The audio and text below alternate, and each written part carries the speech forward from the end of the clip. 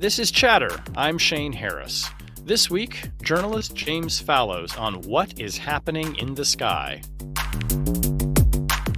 So you'll have these people willing to fly and taking off the wrong direction or cutting in front of you. So it's, I try never to land in Gaithersburg when there's not really good visibility. So it is true and significant that Jimmy Carter did invent the modern post-presidency, and in a good way.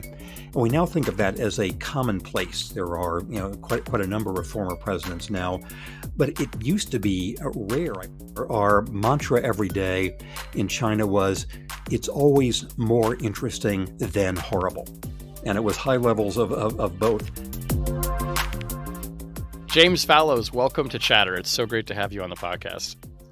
Shane, it is my pleasure, and thanks for giving me the chance.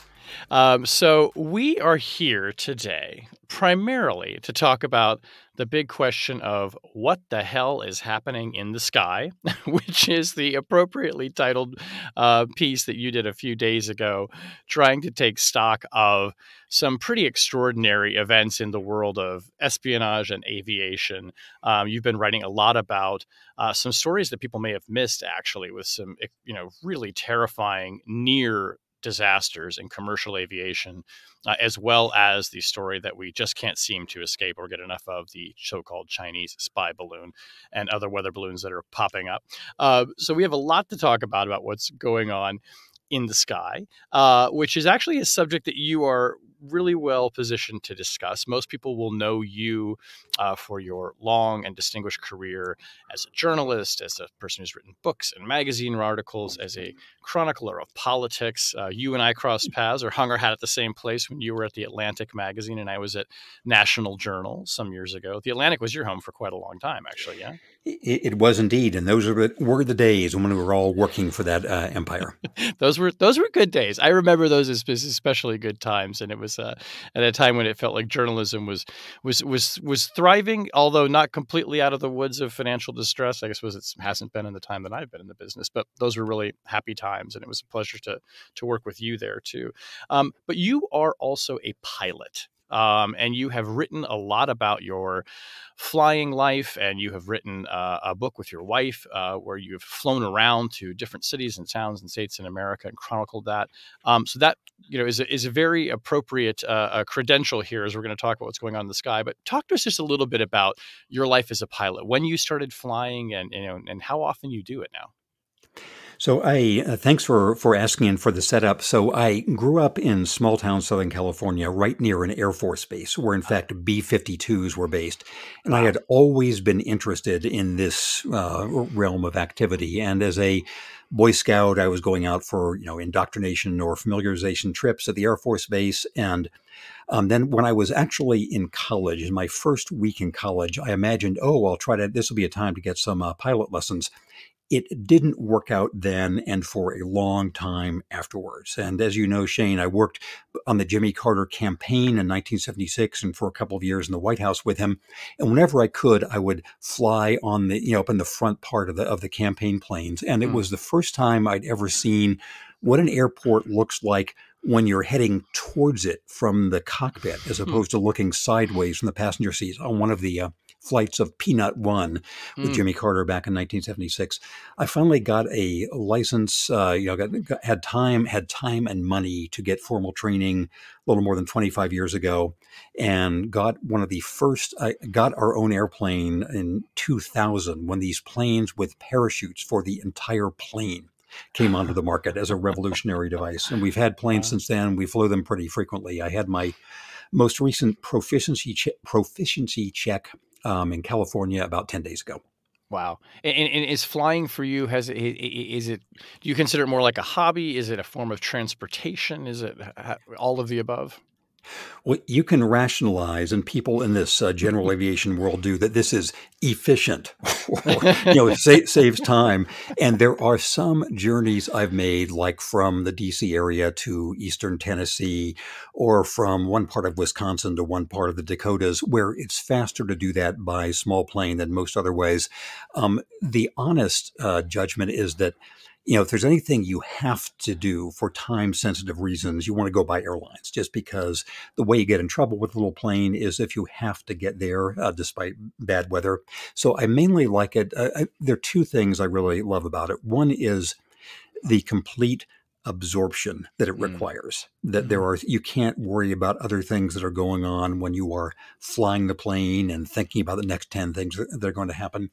The other is the view of the world from 2,000 feet up, which really is a remarkably beautiful and instructive view of the world. In the East Coast, you can see where the gaps are in the Appalachians. So why Mm. people, went where they did, and why cities are by, rivers, and what things people are hiding about their cities, the things they Mm. can put on the fringes, whether it's quarries or car dumps or prisons, and the way that they grow. So I just find it, it's like the childhood dream that I think many people have, where you're lifting up and flying over your town. I Yeah. still have that. And it sounds like it suits your journalist's eye and instinct pretty well, too. I think that there is a kind of, especially for the U.S. continent, there's a narrative of American settlement and politics and economics and all the rest that conforms to the layout of the American continent. So it's fun to be able to see that. Yeah, that's great. Well, so we're going to talk about things up in the air, and we'll get to the balloon. But first, I want to talk to you, and you've been writing about this recently, some near disasters at U.S. airports. Truly, truly terrifying incidents that could have killed hundreds of people. And I'm kind of surprised, I think, by the comparatively little attention they seem to be getting. I mean, relative to the balloon, everything is sort of being eclipsed, but these are really incidents that most people may not have even heard about. And as you wrote in a piece recently, commenting on the high level of attention that was being paid to the balloon, that there's a bigger problem happening closer to the ground. So let's start with the incident that happened at Austin Bergstrom Airport on February 4th. This involved a Boeing 767 flown by FedEx and a 737 flown by Southwest. You go into a lot of detail on your blog about what happened here. Walk us through this incident and help us understand why this was so significant and could have been so disastrous. So this to me was, and I think to many people who have some aviation familiarity, it was genuinely a shocking episode. And we'll get later on to whether it's a bellwether or not. But to set the landscape, this was before dawn. So again, night flying is different from daytime flying just because you can't see. And there are things you can see more easily, like lights, but many things that are harder to see. And also, it was an extremely bad weather. There was quite low fog. It seems likely that the air traffic controllers in the tower at Austin Bergstrom Airport could not see the runway, and they could not see where the planes on the runway were. And in these circumstances of extremely low clouds, just the worst visibility you can think of, this FedEx plane had been cleared for landing on what's called a Cat 3 landing. And what that means in short, essentially, it's an automatic self-landing capacity of the airplane. There are certain airports that are equipped with the right kind of avionics and certain airplanes that have the right kind of equipment that the plane can literally fly itself all the way to a touchdown. And that is because the weather was so bad, the FedEx plane had been cleared for a Cat 3 approach on this one runway at Austin. After the plane had been given that clearance, the tower controller then cleared the Southwest plane to go onto the same runway and take off. And there were two things that really have stuck in the mind of the aviation world about the episode. Number one was that the controller would make this clearance at all. It's one thing if it's a sunny afternoon where the plane inbound could see what was happening from 3 or 4 miles away and just allow for clearance. And the last landing I made, a week ago in San Diego with my little airplane, I was cleared to land behind a small plane that was only 1.5 miles ahead of me. But I could see him, he could see me, et cetera. This was in the dark and low clouds. There was this clearance. The other was the Southwest plane had said it was ready to go. And then apparently it just sat on the runway for 30 seconds, a minute or whatever, and didn't move as this other plane was bearing down on it. and the controller, again, apparently could not see what was going on. So what then happened is that the FedEx plane, whenever it broke out of the clouds and suddenly could see in front of itself, saw that there was another airplane right in front of it where it was about to land. The FedEx plane presumably had only a handful of people aboard, but the Southwest plane was full of people, of crew and passengers. And so the FedEx plane took control at that time. First, it yelled to the Southwest plane, abort, meaning to try to stop its takeoff roll if it could, so that it didn't climb up into the FedEx plane's path. And the other is the FedEx plane immediately began the so-called missed approach or go-around procedure, where it was climbing up away from the runway. This was the FedEx crew saying this. The tower seemed not to be involved at all. And from the animations, it appears that the planes came closer to a catastrophic crash than any episode we know about in recent decades. And so that is what happened in Austin.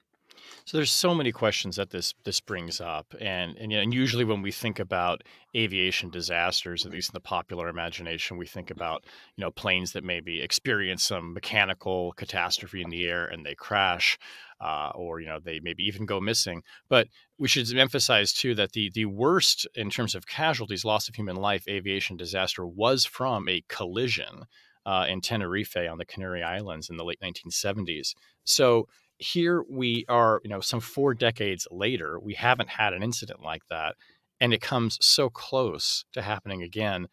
I want to talk about that moment where those 30 seconds you mentioned when the Southwest plane is kind of halted at the runway. It hasn't kind of come around the runway to start the takeoff. Do we have any sense of why the pilot didn't move? He knew a FedEx plane was inbound, right? So why doesn't he, hurry up and get into the air? You would think, and that is one of the several urgent questions that the investigators will be making about this incident. There's a weirdo aspect of aviation safety investigations that when there's an actual accident, we all know the NTSB is flocking there. If there's something that doesn't actually cause any injury or death or physical damage, the NTSB is not automatically involved. And so I think there will be some kind of provisions to make sure the NTSB is involved here, and they will want to know why the controller cleared the plane onto the runway, why the Southwest plane was taking so long after it had said we're ready to go, what was happening there.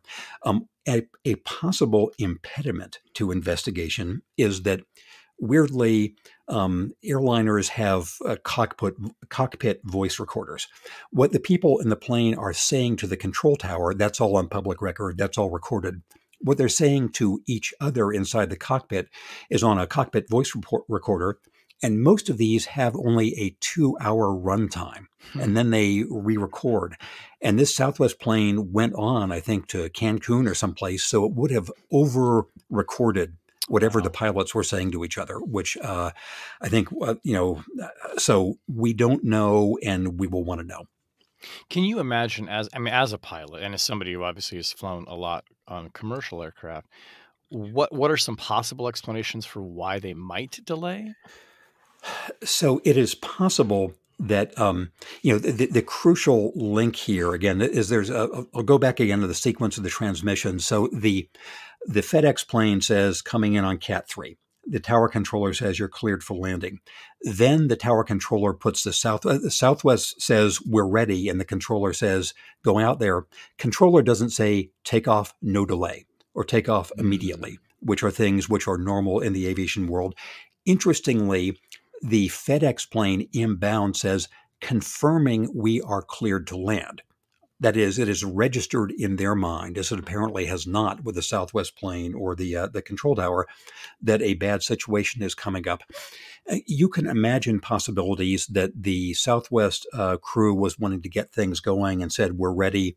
But in fact, when they got on the runway and they saw there was no visibility, they wanted to be very careful in setting themselves up for a so-called 0-0 takeoff, where you can't see anything. You're essentially driving into fog that you can't, whose end you can't see. So maybe they were doing some things that out of abundance of caution, but they knew there was an inbound plane. Mm. And so this seems at face value, without knowing all the facts, like a failure of, quote, situational awareness, Mm. both from the controller and from the Southwest crew. And do we know, did the Southwest pilots know how far out that FedEx plane was? If they were they should have been listening to the. Now, that's an interesting question you ask in this way. When a plane is taxiing for takeoff, it is talking with the ground controller in a certain airport, and you're talking with ground but not tower until you switch to tower when you're ready to go. So it is conceivable that, and I hadn't thought of this, that the Southwest plane might have been talking to ground and not tower, and so did not hear the original clearance to land. But they certainly heard, because this was all in the same frequency, the FedEx crew saying, confirming, we're cleared to land, we're 3 miles out. So they should have been aware. And it's not uncommon, am I right, for planes to take off and land from the same runway in a situation like this? In other words, the Southwest pilot wasn't misdirected onto the wrong runway. That does happen. That does happen, and that happened at JFK Airport, as we may talk about later on. But this was the correct runway for both planes. It just it's not just there was no margin for error. There was no margin for safety.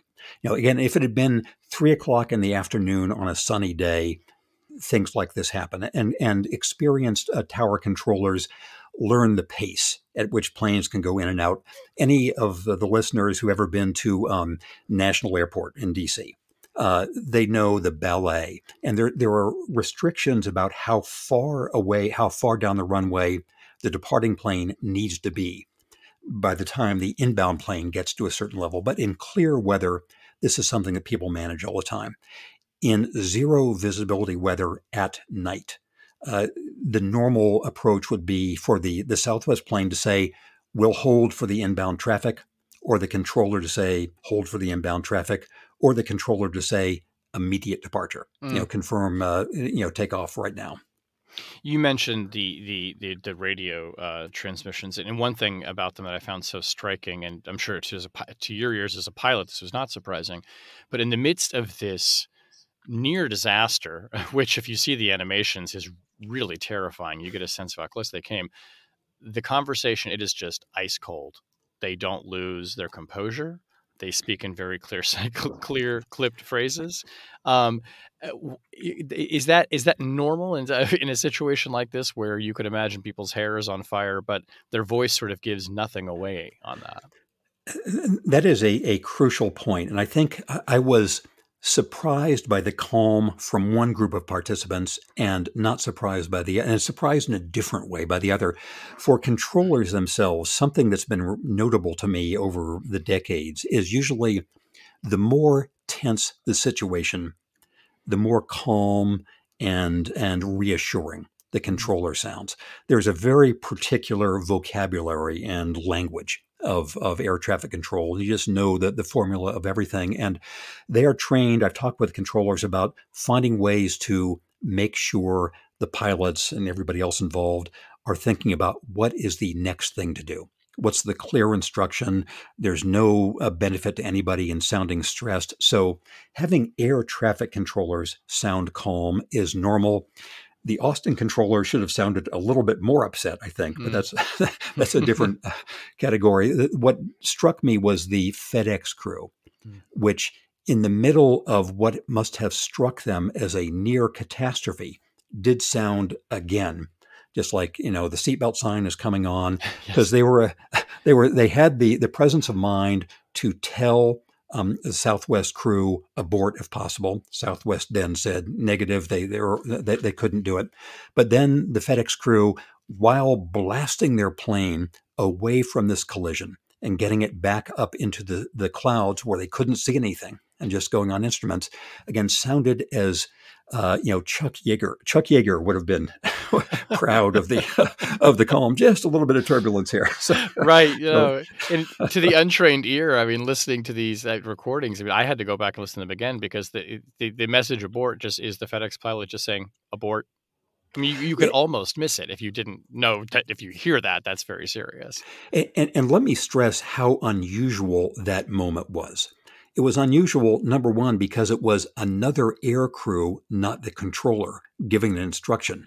I have never heard that before in my life. Wow. Again, it's a sign of the emergency nature of things, and the FedEx crew recognizing that they were aware of what was happening and the controller was not. And the proof that the controller was not was that a few seconds later, abort would have meant that the Southwest plane would stay on the runway, slam on its brakes, abort the takeoff. And Southwest said negative, meaning they couldn't do that. They were going too fast. But a few seconds later, the tower controller told Southwest, turn right when able. The tower controller thought that Southwest was still on the runway. Oh, wow. They couldn't see them. So that was the significance of that. He meant for him to turn off the runway and thought he had aborted the takeoff. So it was that out of control. Wow. So this was extraordinary all around. But it is not an isolated incident. You mentioned the incident at JFK Airport. That occurred in January. And you've written about this in some detail as well. So tell us about what happened at JFK. So this was a much more complicated situation than the one at Austin. The simplest explanation for it is that there were, in the whole sort of maze-like layout of any major airport, which JFK, of course, is a main one, it's very complicated for airliners to taxi from where the people get on to where they take off. And there's usually a maze of cross-cutting or overlapping runways that you have to cross at certain points. So the plane, I believe this was an American Airlines plane. I forget which, are these the airlines, American and Delta, I think in this case? Yeah, I think that's right.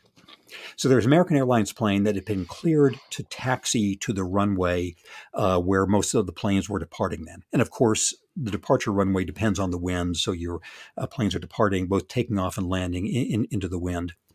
And their instructions, like those at O'Hare or at Dulles or LAX or any other big airport, involved taxi to a certain runway and cross a different runway, getting clearance to cross a different runway. And the American crew apparently misunderstood and misregistered these instructions. And why that was the case when there would have been 3 people in the cockpit, as I'll explain for a moment, why 3 professional pilots in the cockpit thought that they mixed up the instructions of which one they were supposed to taxi to and which one they were supposed to cross. And they ended up mistakenly crossing the runway where another plane, I believe from Delta, was about to land. This was less of a imminent catastrophe than the one in Austin because it appears that the American plane would have taken its mistaken journey across the active runway just before the other plane landed. So probably they would not have run into each other and killed hundreds of people, even at worst. But it was a profound error by a flight crew at face value and by controllers who apparently didn't know where they were either. So these things together are, to have these 2 taxi episodes, each of which could have been a real catastrophe, has gotten people's attention. The thing I find, and you noted it, that was so extraordinary about what was going on in the plane with the 3 pilots in the cockpit is that none of them realized the mistake they were making. And, I mean, we've seen disasters before where there's sort of, I don't know if it's a group think or people just sort of miss one important element of something that leads to a safety catastrophe. But this sounds like a fairly basic thing that they should have comprehended, no? Yes. And let me give you a couple of sort of local color illustrations of this. So again, I have a little single engine propeller plane. And in my little single engine propeller plane, I have at any given moment 3 sources of info showing me exactly where I am on taxiways going to runways. And there's one in a big sort of, computer type display screen, which has GPS tracking of where I am. I have an iPad, which is showing me the same thing. And I have another iPad, which is showing me the same thing too. And so when you're taxiing, when you're copying down the taxi instructions, taxi to runway 27 right via Alpha Charlie, hold short of Mike, clear to cross runway 4 center or whatever, you write those down and most pilots I know are obsessive about tracking what they've written down and how it's showing up on the screens. And it's like, again, triply redundant on steroids GPS in your car, because there are a lot of these things and you're moving relatively slowly. So you can see these things coming up, and there's giant signs on the runways. This is this taxiway, don't cross here, hold short here. And so most pilots I'm aware of, and starting with me in a propeller plane, this is something where you just view this as an area of huge danger. The time when you're on the ground, you want to make sure there's fast moving things around you that you are not hitting, and the wings are not hitting, and you're following instructions, et cetera, et cetera.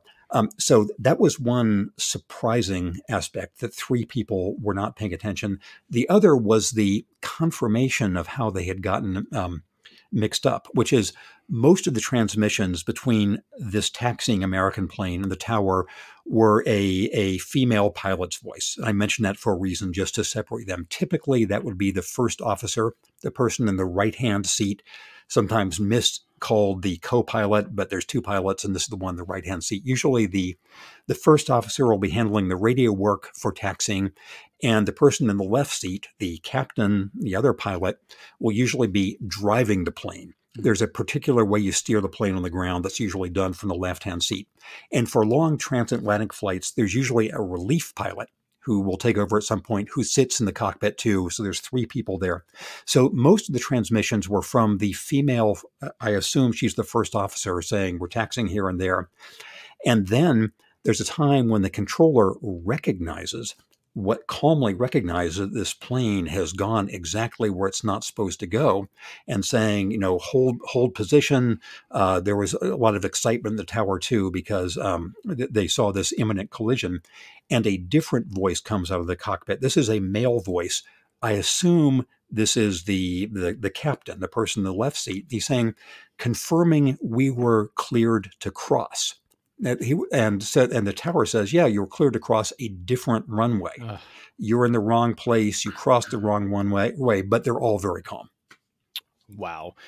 Okay, so stepping back, and I think these are the two that of note. I don't think I've missed any other near disasters in recent months. Those are the two, and it's extraordinary that there have been two like this.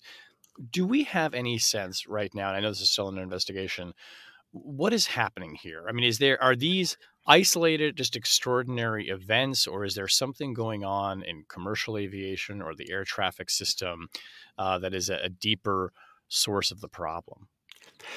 So that, I think, is the fundamental question that people are trying to figure out, because for perspective, people should realize that around the world, there's something like 100,000 airline flights every day.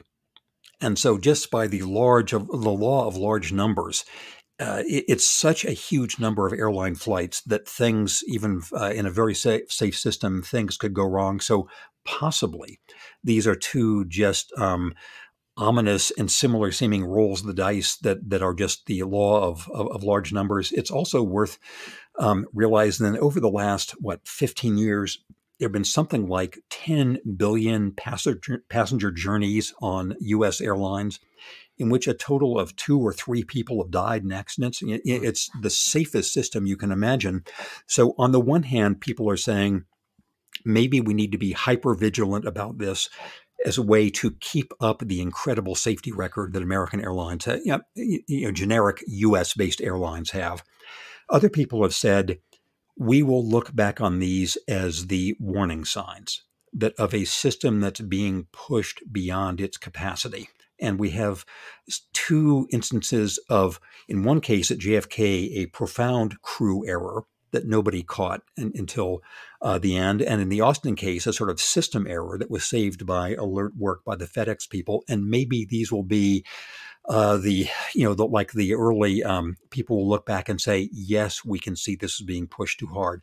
And I'm sure this debate is going on right now within the FAA and the NTSB and all the other organizations.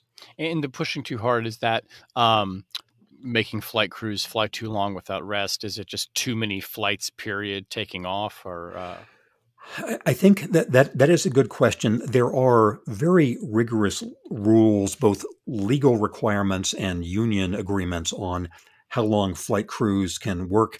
We've all been on airlines that were delayed because the flight crew timed out.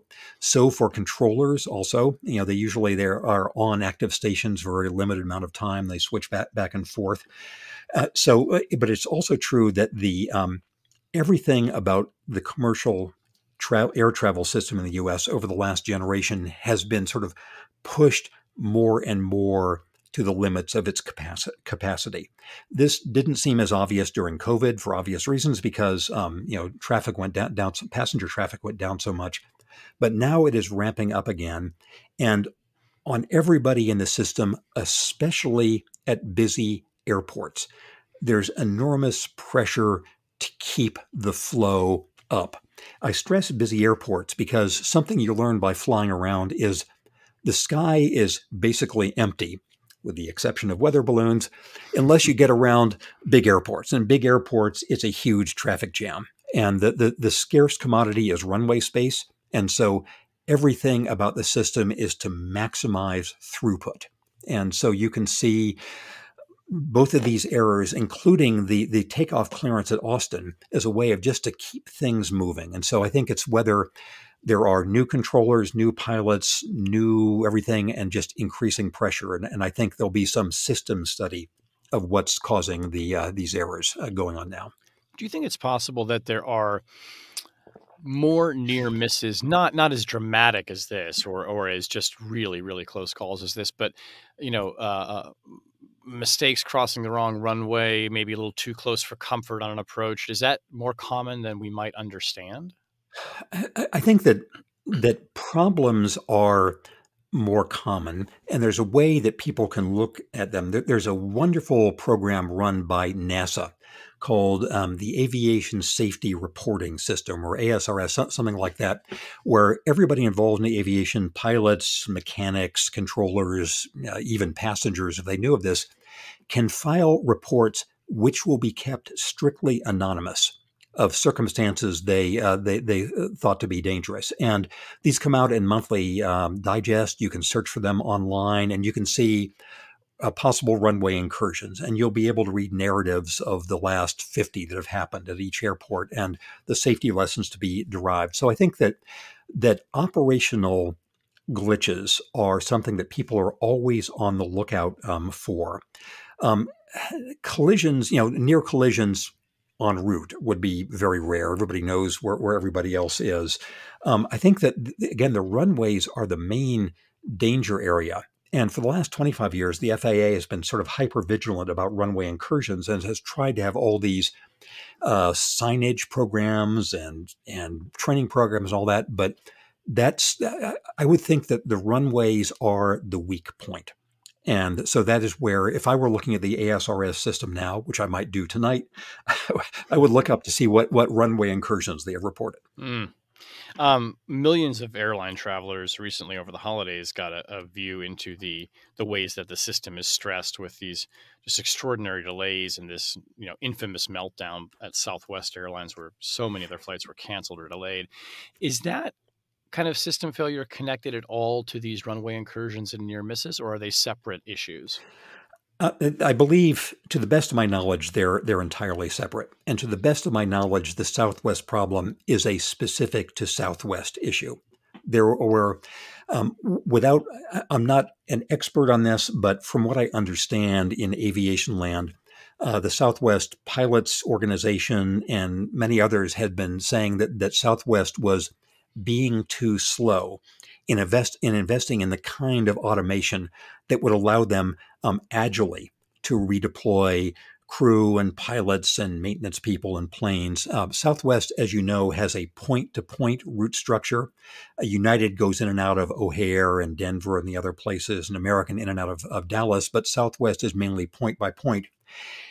That was used as an excuse for Southwest problems becoming so magnified. A plane wouldn't make it to Hartford, Connecticut, and then it couldn't go on in the next trip. But in principle, it should make things, flexible in a different way. But it seems to be a specific Southwest issue of being laggardly in updating their systems. What close calls have you had as a pilot in your career flying? So I have, So there is the place where my airplane has been based on the East Coast is an airport called Gaithersburg. Mm. It's the Montgomery County Air Park outside DC. It's the closest place to DC where you can feasibly have a little plane. And my wife and I flew the plane from the West Coast where we've been living back in 2001 and parked it there on the evening of September 9th, Mm. 2001. Mm. So for the next 4 or 5 months, the airport was just locked down there, and we couldn't fly the plane or whatever. What makes that airport distinctive now is that it has a big international pilot training capacity. This is normal in the U.S. It's cheaper to become a pilot in the U.S. than any place else. So you have places in Arizona with a lot of Chinese pilots, and places in California with Japanese pilots, and we recall the pre 9/11 pilot training too.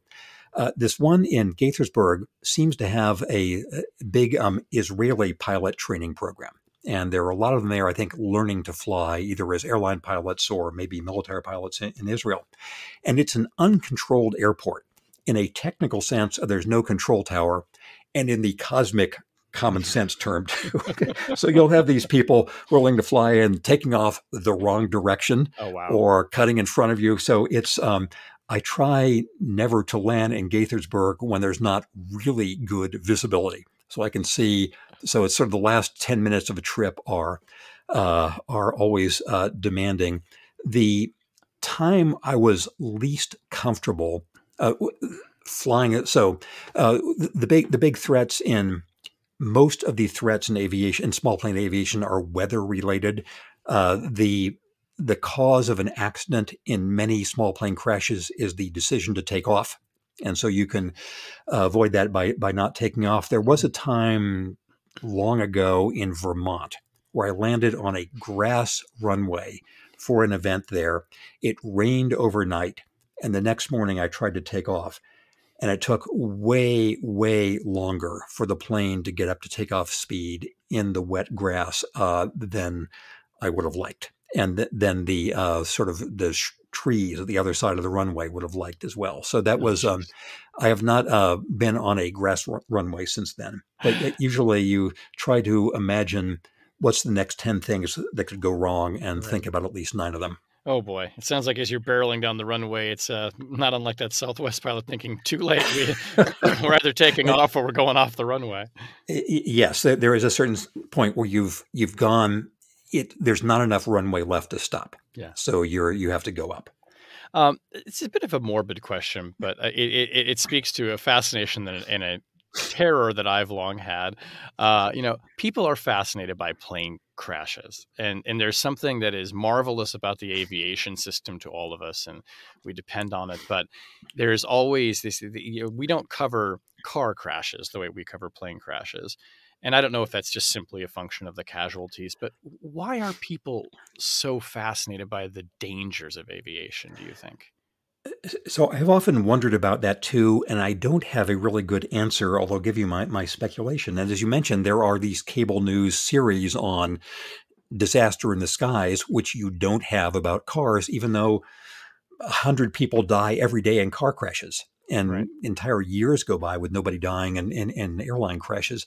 And I think it's a combination of the primal fear that more people used to have of just being up in the sky. We're going to fall down. How can a 747 actually go up in the air? How is this possible? Or a 777 when they're so huge? There's that primal fear. There's the out of controlness of it, that the pilots are driving the plane, but the passengers have no control of what's going on. And that has a kind of terror to it. And then there's also the horrible imagination of what would that final 45 seconds be like.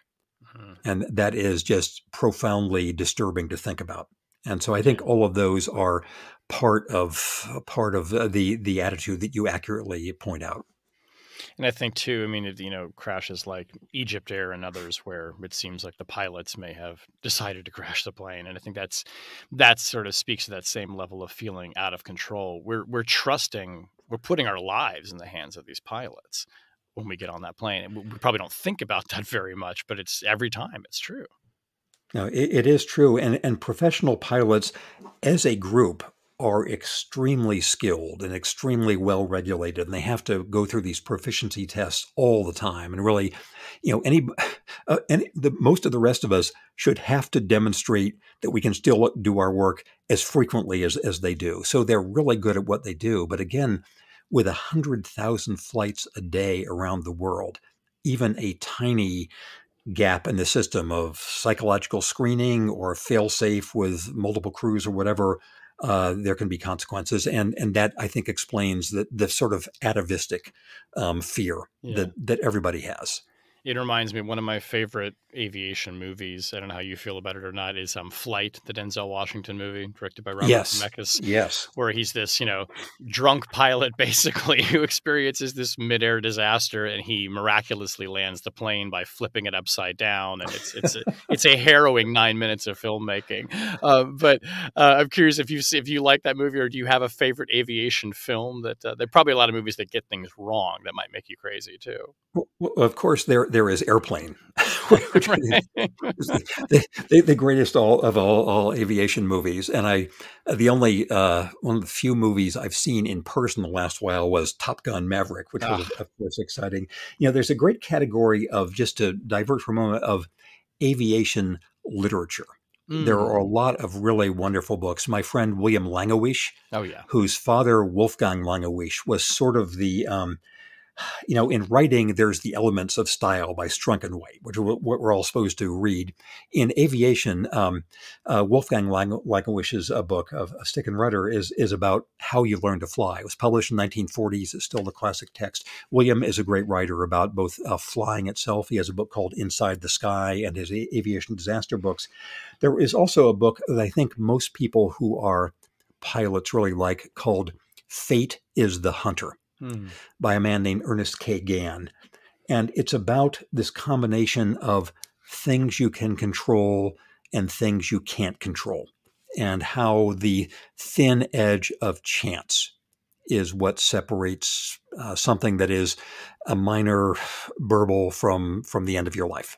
And I think Fate is the Hunter is the book that stays with me most in this genre. I'm looking at one now, West with the Night by Beryl Markham, about an English female pilot in Africa long ago, and there are a lot of them. Okay, so let's talk about the big balloon in the sky. I've tried to avoid coverage of this balloon as much as possible. It just keeps sucking me in. What was your reaction when you first saw this news earlier this month and got a glimpse of this, white sphere floating over the United States? So I should mention here, as you know, Shane, but some listeners might not. I lived in China for many years, and I was living there from 2006 to 2011. And so I did some reporting on the Chinese military and other things in China. And so my first reaction was, assuming this is from China, at what level exactly did the screw up happen on the Chinese side? Mm-hmm. Because the explanation for most things that happen in China is not some seamless, international, perfectly coordinated system. It's somebody making a mistake. And the mistake in this case was going to be whether this was some person who didn't know what the winds were, which may, as we'll come back to, have been a major factor, or was it some person from the People's Liberation Army who thought, it's time to get tough on the declining U.S., so we'll send this balloon? Was it miscalculation at the top by Xi Jinping and others, which appears not to be the case, of saying, yeah, we're going to really show the Americans? But it was, at what level did this blunder happen? And I was not in the camp of those for the first 4 or 5 days saying, "Ooh, shoot this down. We're being spied on by the commies." I mean, that almost everything on the ground in the U.S., there's a excellent satellite photo of it. There are people, everything that is in digital form anywhere is being surveilled by somebody. So I wasn't worried about the threat from the skies, but I was worried about what happened and how we could explain it. Yeah, and I had a similar reaction in that I think I tweeted this in frustration, which is usually not a good idea. That if you're getting worked up about this balloon, maybe you haven't been paying attention to Chinese cyber hacking and human Chinese agents that are in the United States and satellites and big countries spy on one another, and so it seemed like the hyperventilating was a bit much, but it was such an interesting moment where it was almost as if millions of people simultaneously clued into the idea that, oh my God, we're being watched from the sky by China. And I don't know, it was so interesting to see kind of the mass recognition of that just based on this, slow kind of lumbering thing that was drifting across the country for 4 days. I agree, and I think there were two elements that were additionally interesting to me. One, you and your colleagues wrote about, I think, very early in the process of the way that sudden distortions in the wind and the jet stream might be really what's going on here. And the same phenomenon that made the East Coast on the U.S. so cold for those days in early February might also have distorted the path of this balloon and it brought it someplace that whoever was launching it in China might not have known about. The other is whatever were the changing international dynamics of this. If we have stage one in the U.S. of a lot of people going crazy, saying, "Oh, the Chinese are really showing us," and then other people maybe using this as a saner way to think about a surveillance in general. Then, interestingly, phase two, you have some of the Chinese side being much more kind of apologetic and less aggressive than they typically are in a lot of these confrontations with the U.S. and saying, "Oh, well, this is maybe a mistake." Then we had, stage three of imagery where you had this lumbering balloon and F-22s blowing it out of the sky. And, which was looking like the stronger and more modern power in this. Right. It was, think how people who were declaring American weakness would think if there were a U.S. balloon being shot down by Chinese fighters. And now you have a sort of reverse whammy on the Chinese side where they're saying, oh, they have sort of a two-front PR approach now. One is these big ventilating mean Americans are beating up on our little balloon. And the other is they're doing that because they're weak. So that is the way they are responding now. And how the U.S. is responding, you will know better than I. Do you think it was the right call to shoot down the balloon? Yes, I think it was the right call not to shoot it down when it was over the U.S., both because of the tiny risk that it could fall and hurt somebody and the much larger payoff of just letting the U.S. watch it for those days.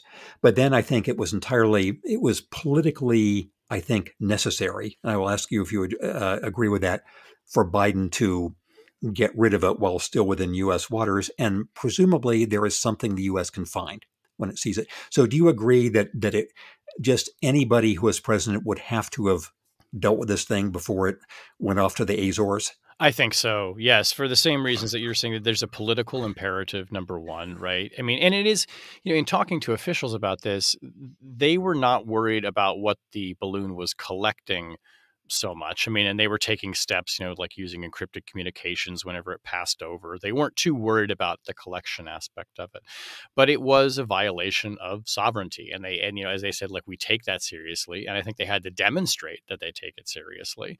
And if they had just let it drift away, I mean, maybe it could have injured someone else, or somebody else could have captured it. And then Biden would be blamed for not grabbing onto it when he could and learning about from the payload. And it's our understanding that a previous crash of one of these balloons off of Hawaii, which actually back in June did not get a lot of attention, that the debris that was recovered by the military there was really helpful in kind of helping to calibrate and retune the radars, which then leads to spotting other balloons. So there was an intelligence gain that they got from that crash, and presumably will get one from the one that they just shot down too. That makes sense to me. And you would know better than I. Is the stuff retrieved from the ocean yet or not?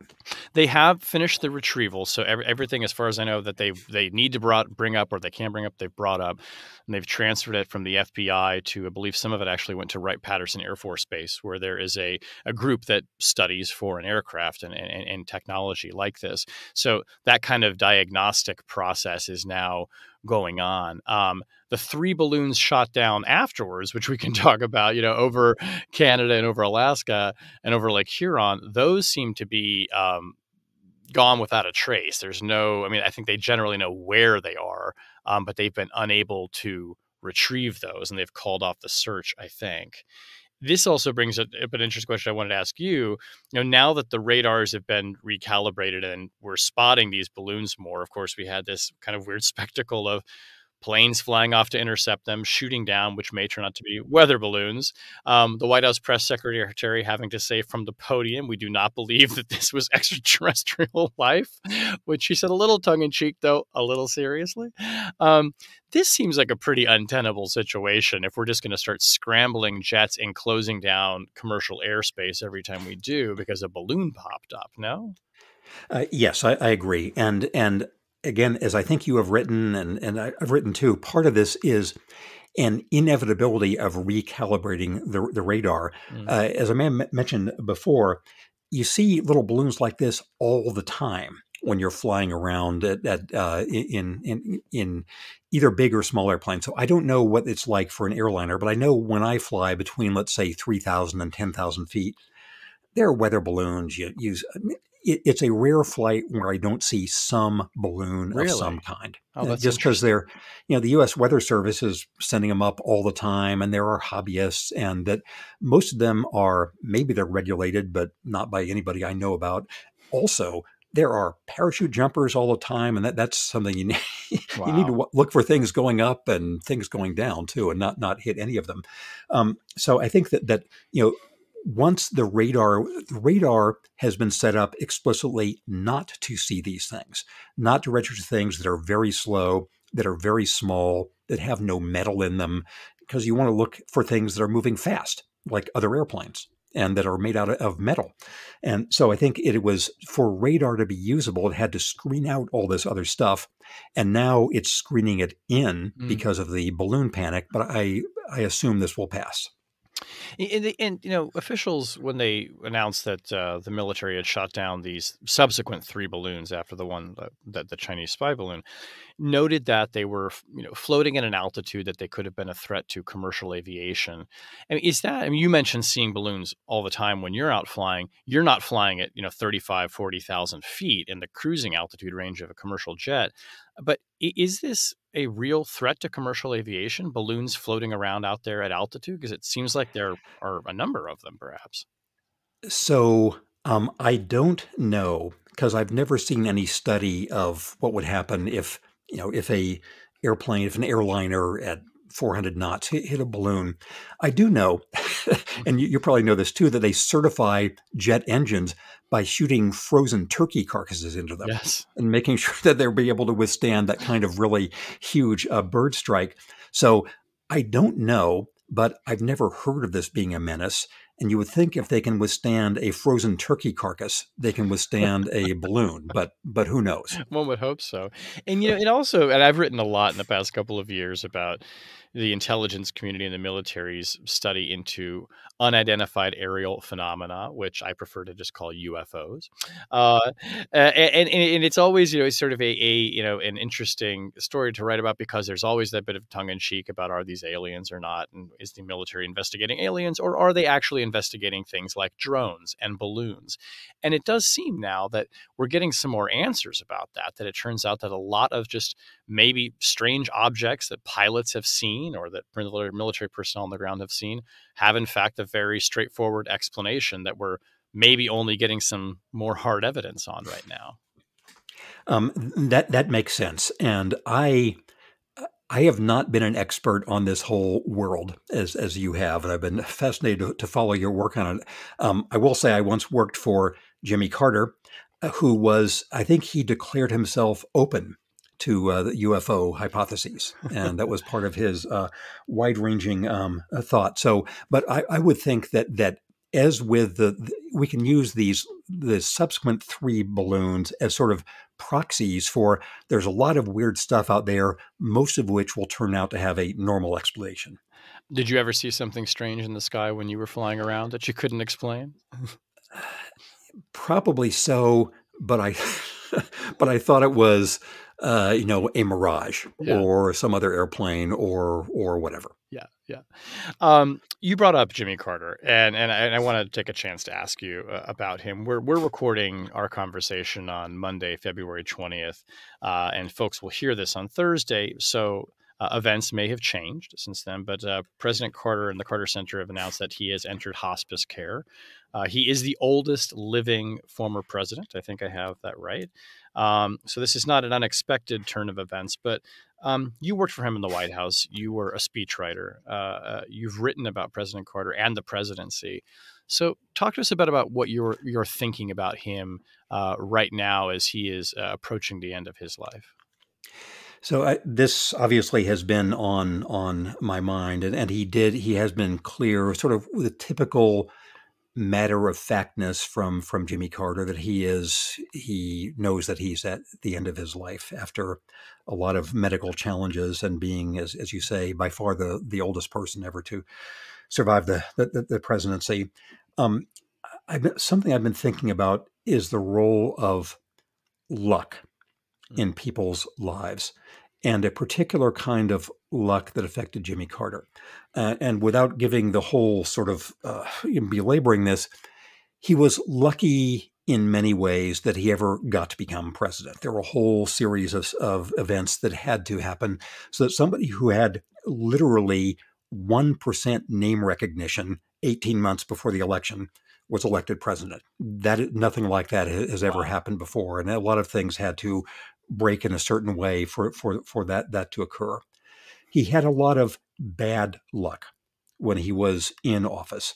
There was the particular bad luck of the Iranian hostage mission, rescue mission, that failed because one too many helicopters broke down. And Carter believed, I think through all his time after that, that if that mission had succeeded, he would have been reelected. And I think there's a strong case for that. But there was much more large scale bad luck when he was in office. It was the beginning of the energy crisis, and just all sorts of things went wrong. And something I've thought about is that only a country with as much going wrong as the U.S. had in the late 1970s could have given somebody like Jimmy Carter a chance to lead it, because it just was such a time of desperation. But he then had a different kind of luck in the 42 years of being ex-president, again, much longer by far than anybody else in that role, because he was able, number one, to create a new identity for himself as a global health crusader and as a global elections reformer and as a writer. He was a surprisingly good writer, and I say surprisingly with some back knowledge here, but he was an artist, and he sort of made himself a new identity for himself. He was former president 10 times longer than he was president. And so he had that much, and he won the Nobel Peace Prize. And he also survived in a way, I think, that to do something that only Harry Truman had done before. He survived to see his own reputation change and to have a reassessment of his time in office and recognize that there were lots of problems he had and lots of failures, but also some significant successes. So I think he had ups and downs of fate, and this final chapter was fortunate for him, and I believe for the world, in his having such a long time to show what he could do and cared about, and for him to see how his place in history had been reassessed. Yeah. And it's remarkable that, as you say, he got to be an active participant in that and to view that, and to, I think he probably shaped what the post-presidency, well, it seems like many presidents want to follow in the footsteps of Jimmy Carter in their post-presidencies in terms of having a good reputation, but also being active in the world, picking a cause, standing back from the spotlight, but being a part of events. He seemed to get to kind of to set that model for people. So it is true and significant that Jimmy Carter did invent the modern post presidency, and in a good way. And we now think of that as a commonplace. There are, quite a number of former presidents now, but it used to be rare. I believe that when Carter took office, the only former presidents still living were Nixon himself, who had been, was in disgrace and exile, and Gerald Ford, who had just been turned out after his brief time in office. And because Franklin Roosevelt was in office so long and then died in office, and because Harry Truman and Dwight Eisenhower and of course Lyndon Johnson and John Kennedy were all dead, this model did not exist when Jimmy Carter became former president and had to reinvent it. And so this is something, one more thing that he created, and I think will be appreciated in the long run. And in the few moments we have left, I should note that I've been referring to these great pieces that you've been doing on these, on the balloons, on the near aviation disasters, and you're doing that on Substack, where so many journalists seem to be hanging out a shingle these days. Your Substack is called Breaking the News, and people can find it at fallows.substack.com. So tell me a little bit about your decision to break out on the Substack frontier. So I very much enjoyed, thanks for mentioning it. I've enjoyed doing it. And the backstory here is, as you know, I worked for decades and decades at The Atlantic and had helped begin their public website back, decades ago, and had done for many years, just used it sort of in personal blog style, where I'd see something, I'd think about it, and I'd just post it. Has become impractical for any sort of big time news organization to let individual writers have the controls on the publishing machine. It just is, there's too much liability for the organization. And so, as it must to all writers, that moment came for me of just, it was not feasible for me to have the controls. And so I was, while a longtime part of the Atlantic family, I just wanted to have a place where I had the controls again. So I've done that on Substack, and it's been fun to do. And it sort of brings back the old days of the blogging era, where you could have tentative thoughts, you could work things out in public, you could have people's reactions. And I've enjoyed having this forum. Yeah, and one thing I've enjoyed about reading it too is it's very much like when you were doing it at the Atlantic, and I and I was there at the same time as you, and that was a big part of their transformation from a monthly magazine to a multi-platform and largely driven by digital publication. And so you were kind of at the vanguard of doing that. You were really one of the more prominent and prolific people who were writing for the site, I think. It was something I love doing. Again, I understand the reason for this maturation for big time media. But for example, when we were living in, I'll give you just one brief example. We were living in Beijing at the time of the Beijing Olympics, and through enormous good luck, we got some Olympic tennis tickets, and we ended up sitting in the front row watching Roger Federer learn how to play doubles. And what I mean is that Roger Federer had lost in singles. I think James Blake beat him or somebody did. And he was really disconsolate. He was out of the singles tournament. And so he was having to play doubles with Stan Wawrinka, the other Swiss tennis player. And they were playing the then number one doubles team in the world, the Bryan brothers from the U.S. And we were sitting there watching, and in the first set, every time the ball came to Roger Federer, he missed. It had been so long since he'd played doubles, and he was the weak link on the court. And over the next two sets, you saw Roger Federer, the most elegant athlete ever to play tennis, learn how to play doubles. And so I just could watch that in real time, and he and Wawrinka won. They beat the Bryan brothers. They went on to win the gold medal. That was Roger Federer's gold Olympic medal. So I got back to our apartment in Beijing at 1 a.m., and spent between them and that and then 3 a.m. just saying, I just watched a miracle. And that's the kind of thing you could do in the blogging world, and is trying to revive that spirit. Well, I'm glad you have. That's great, and I wish you great luck. Not that you need it in doing that. Our very last question, as by tradition on Chatter, is I'm going to reach into the Chatter box, which you can't see, but there is actually a box sitting here, and I'm going to select a pre-written question at random, and that will be our sign off to you. Let's see here. This is actually a very good one, and apropos of just having a discussion about living abroad. In what country other than your own would you most like to live, and why? I've lived in a lot of countries. Our honeymoon was in Ghana. I studied in England. We lived in Japan for many years. We've raised our children in Malaysia. Deb and I lived for 4+ years in China. The most interesting of those is China. And it's our mantra every day in China was, it's always more interesting than horrible. And it was high levels of both. But the place that is most enviable to live is probably Australia. I spent a while there, and that is you kind of look around and say, can it really be this nice? So if you can get over that sense of it's really far away and how can it really be this nice, I think Australia, but then Malaysia too. So I'll say Australia, Malaysia, Japan, China, they're all interesting. That's great. And I love that motto of it may be more interesting than terrible. That's a good life motto and a good thought to end on. Well, this has been a delightful conversation, Jim. I'm really grateful for your time. And it's just wonderful to check with you again and to get your insights on what is going on around us and what we should be seeing when we look up in the sky. So thanks for taking the time.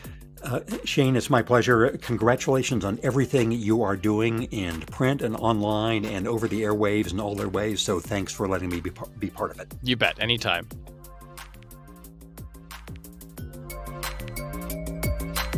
That was Chatter, a production of Lawfare and Goat Rodeo. Please subscribe to the podcast and find us on Twitter at ThatWasChatter.